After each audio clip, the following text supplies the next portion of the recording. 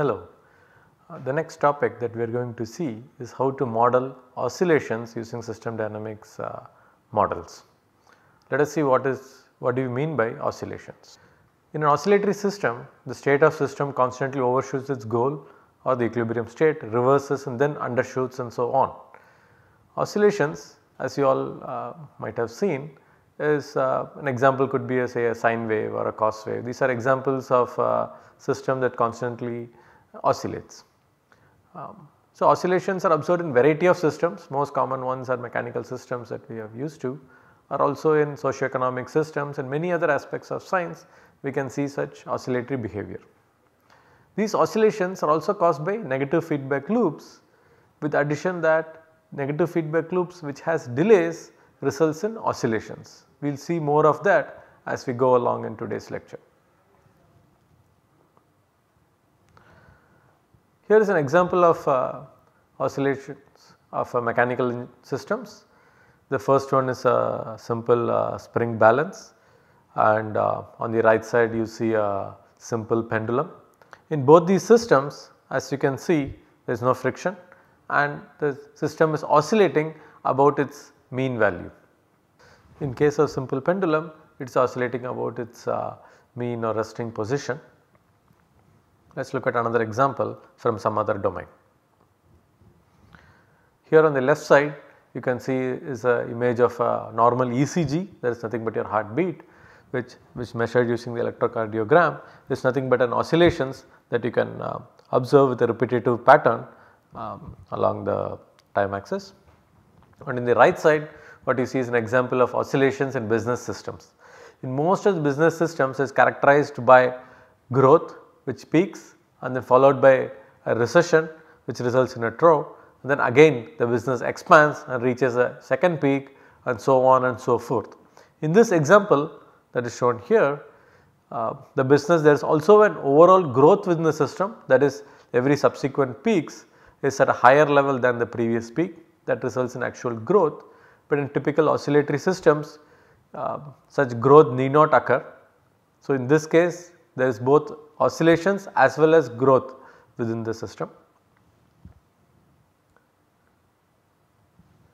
Here is another example of oscillations. What this graph illustrates is how the population of two different species varies over time. One is the hare population, which is shown on the left vertical axis and the values are shown by the blue line. And on the right axis we have the population of lynx. Lynx is nothing but a large cat which hunts and eats the rabbits.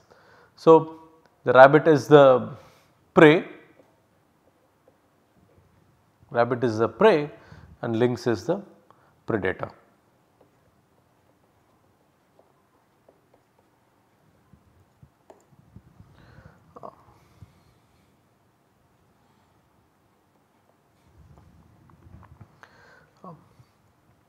So as you can see, the population of the prey as well as the predator seems to increase and then fall down and again go back and increase and then fall down and keep oscillating over time. As you can see, the x axis goes from 1840s all the way to 1940s. So over a 100-year period you can see the population of lynx as well as the rabbits oscillate. On the left axis you can also observe that the hare population is in 40s to 160, where the lynx population actually is around from 0 to 12. So very less predators are needed and the prey population is usually very large. And whenever the prey population becomes very large, for example here you can see the hare population hitting a very large number, but subsequently the lynx are going to hunt these preys and the prey population is going to diminish, which will result in an increase in the predators population, which again peaks. As less and less prey are available, the predator population also is going to fall down. As less predator is there is less predators hunt the prey, that is the hare in this case. So the hare population is going to thrive and their population is going to increase at a much faster rate, and so on and so forth.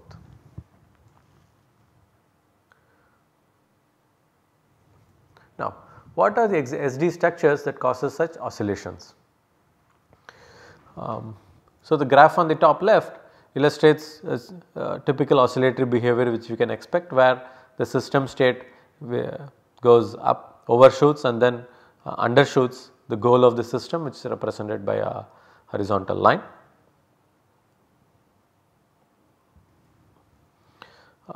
Now, let us first observe the causal structure that is shown on the bottom left. Here you can see we have a state of the system, we have the goal of the system, we have the state of the system, we have the goal of the system, and a difference between the state and the goal is observed as a discrepancy, and based on the discrepancy some corrective action is taken which affects the state of the system. This loop is a negative feedback system. However, one addition to this system is the presence of delays.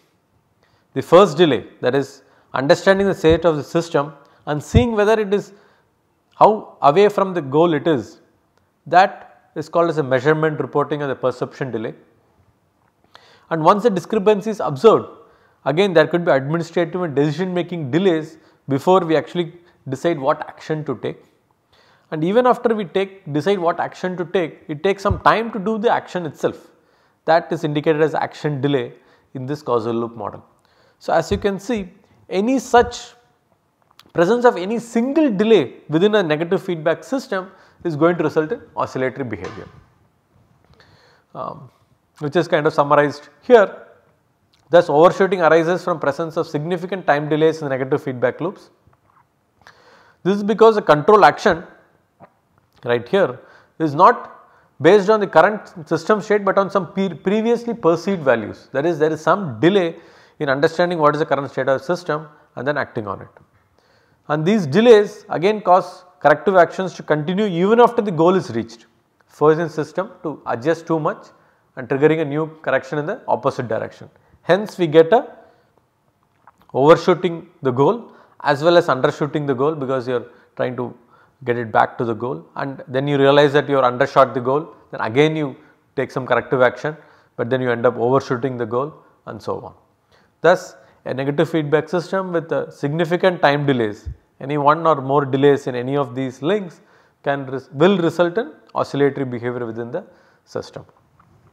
So, when you are modeling a system and we understand that there is going to be negative feedback within system, if there is significant time delays, that will result in oscillatory behavior, and this time delays has to be captured within the model explicitly to get the desired system behavior. With that, let us go ahead and see what are the types of oscillations that we actually typically encounter. Sustained oscillations. This is the first type of oscillation we are all familiar with, which was also shown in the previous slide.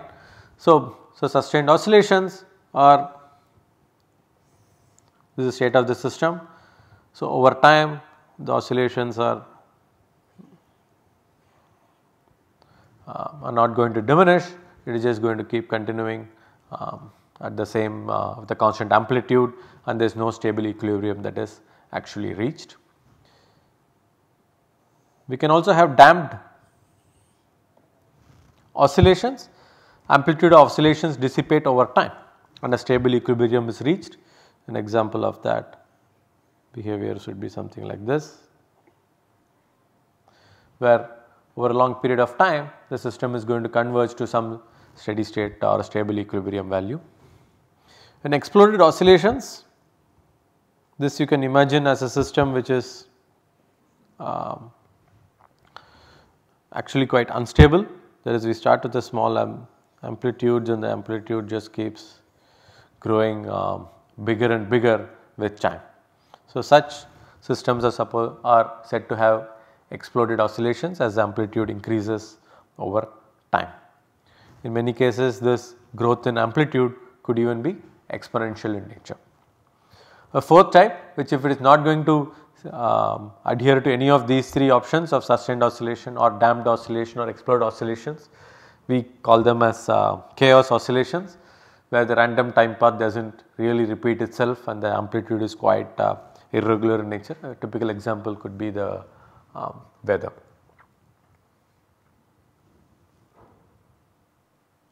Now, with this, let us build a system dynamics model of a system and capturing this oscillatory behavior. As an example, we are going to take a look at a simple pendulum model. Now, as shown here, a simple pendulum consists of a small point mass suspended by rigid rope. We are familiar with that. And when we are actually trying to model the simulation of such a system, we usually neglect the mass of the rope, neglect friction.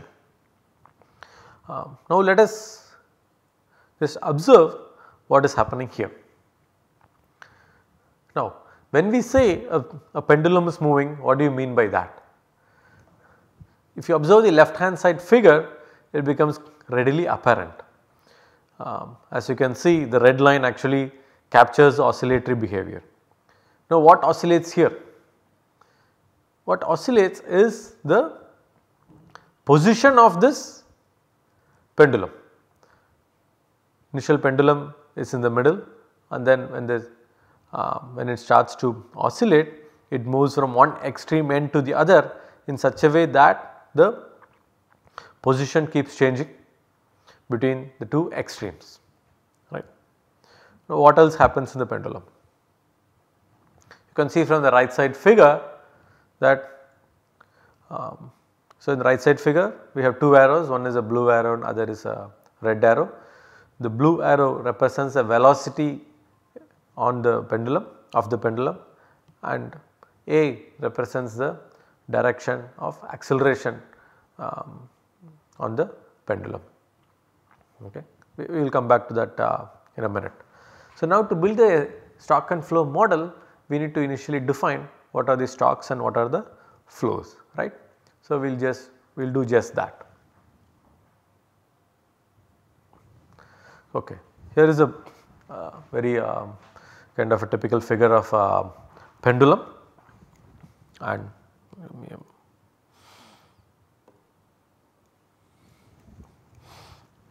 so we can define this point as a point 0 and perhaps this as +1, +2, +3 and so on, and perhaps here as -1, -2, -3 and so on, right. So, this position or the initial position we typically denote it as the equilibrium position.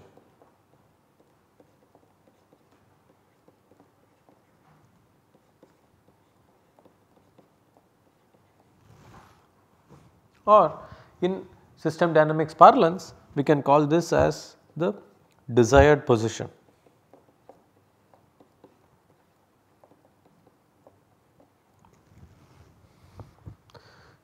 That is what we are saying is this is a desired position of the pendulum, and wherever it is while it is moving, the pendulum will always try to come to this desired position or the equilibrium position. Now, suppose we move the pendulum a bit to the right, we get let us denote this distance as say x, which is nothing but the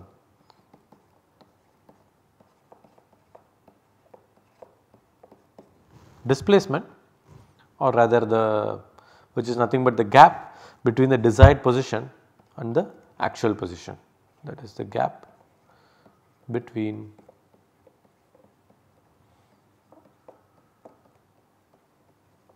desired position and actual position, right. Now, based on this description, we can safely say that we need to define position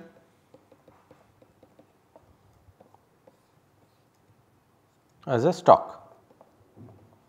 So, we are going to keep track of this position as a stock. Now let us see what happens when the pendulum actually swings. At the extreme position on the right, or you can observe that the V keeps reducing as we move towards the extreme point, and at the most extreme end the value of V comes to 0. That is, when positioned at max displacement, the velocity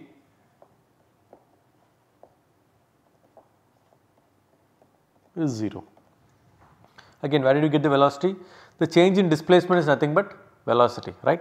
So, your dx by dt, or the change in displacement over time, is defined as a velocity, and at max displacement the velocity is 0, and at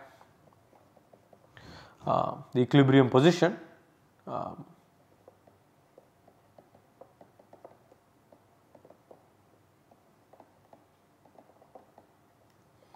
velocity is maximum.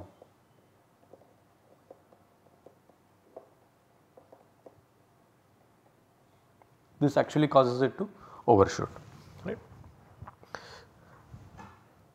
And now you saw that the velocity is maximum at the equilibrium position and minimum at the extreme position, and it keeps oscillating. So, in that sense velocity also oscillates.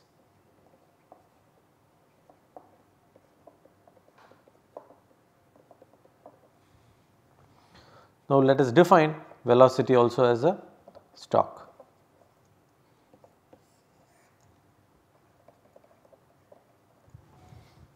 Now we know that this position stock will need to be changed by a flow. So what flow could it be? The change in position can be defined by the change in position or the displacement, which can be act as the flow which affecting this position, or nothing but the velocity. Now what affects the velocity over time? So what is the flow that goes into this velocity stock? The flow into this velocity stock will be the change in velocity, right. So the change in velocity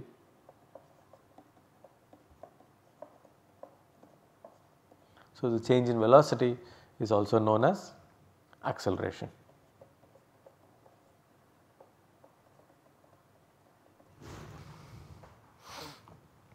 Now let us go ahead. Now to understand a bit more on the model part, let us come back to this model. Now we have this displacement x, let L be the length of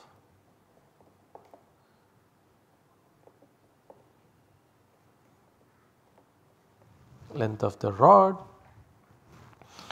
Now on this point mass we know that a force acts, let that force be the force acts is nothing but the gravity G,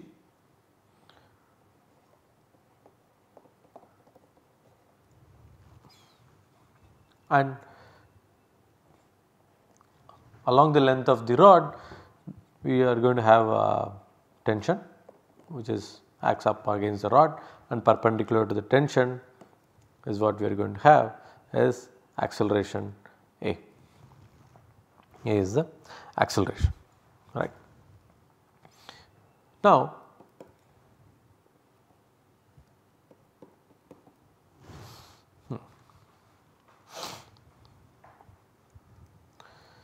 we actually can see two different triangles. One is a triangle formed by this x and L and its equilibrium position here, which is defined by this theta, and another triangle formed by this G as well as A, which again forms a triangle, and using simple trigonometric relations it is easy to show that both these angles theta are actually the same. So one triangle we have which is formed by the displacement x and the rod length L. The second triangle is formed by the gravity G and acceleration A on the point mass. So, we have these two triangles. So, basic trigonometry can help us show that x by L will be equal to kind of approximately equal to A by G, or A is approximately equal to G by L into x, that is acceleration is equal to your gravity divided by the rod length multiplied by the displacement.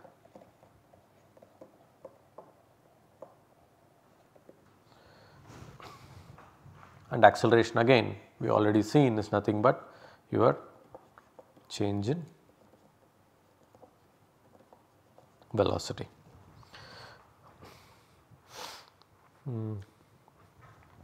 Now with this we can actually move on to the model. Typically we know gravity is defined as 9.8 meters per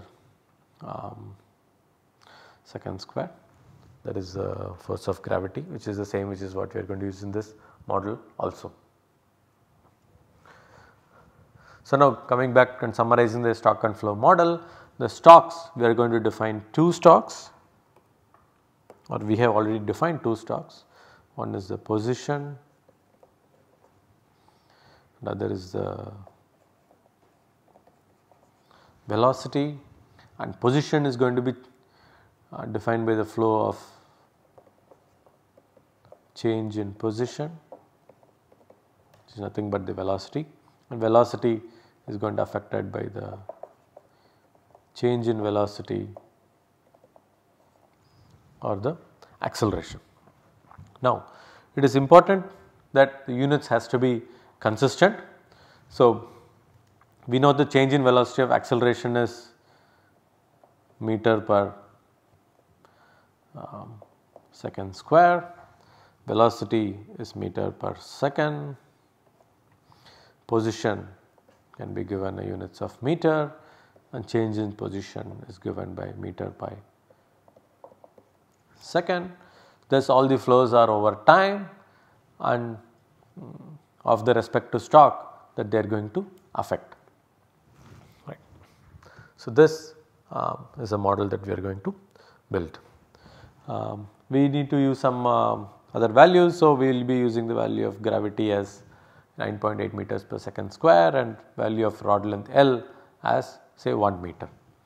So G is 9.8 meter per second square and rod length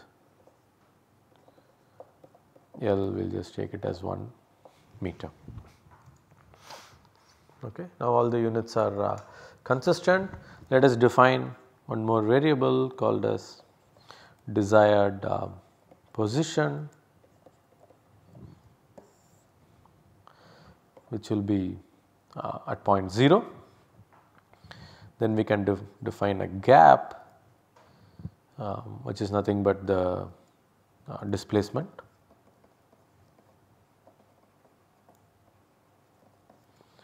as the gap between the desired position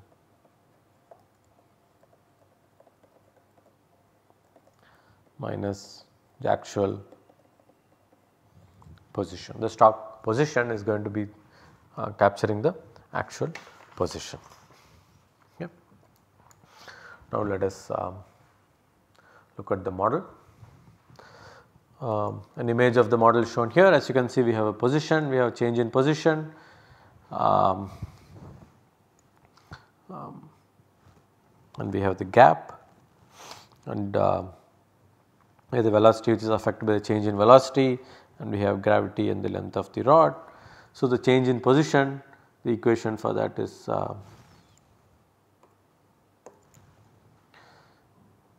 nothing but is equal to velocity, and the change in velocity is simply given as gravity divided by length of rod multiplied by the gap. And gap itself as defined is given as difference between desired position and the actual position, right. The units was described earlier. Again, when building this model, we will use a small time step and RK4 integration for better precision. Now, we are going to go and simulate this in Vensim. First, we are going to start the model at dynamic equilibrium. So, the desired position value we already know is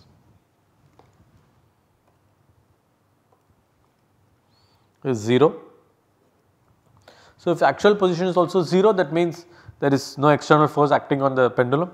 So, both positions are 0. So, system is in a dynamic equilibrium, so nothing should happen. We can easily induce oscillation by initial displacement, that keeping initial position as 0.15 meters. So, we are going to simulate both these scenarios in Vensim and see what happens.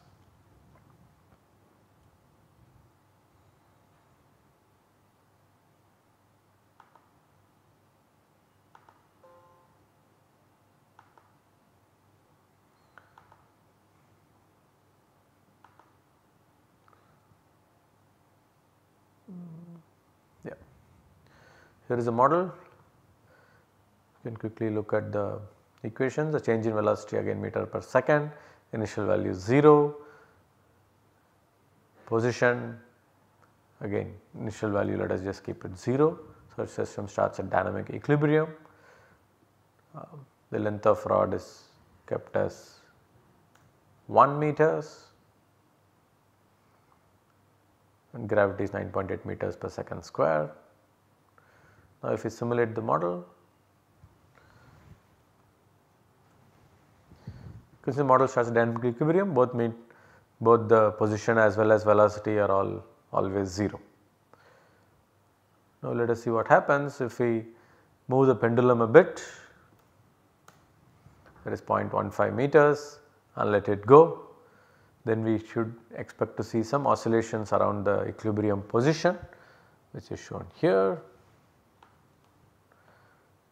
and the velocity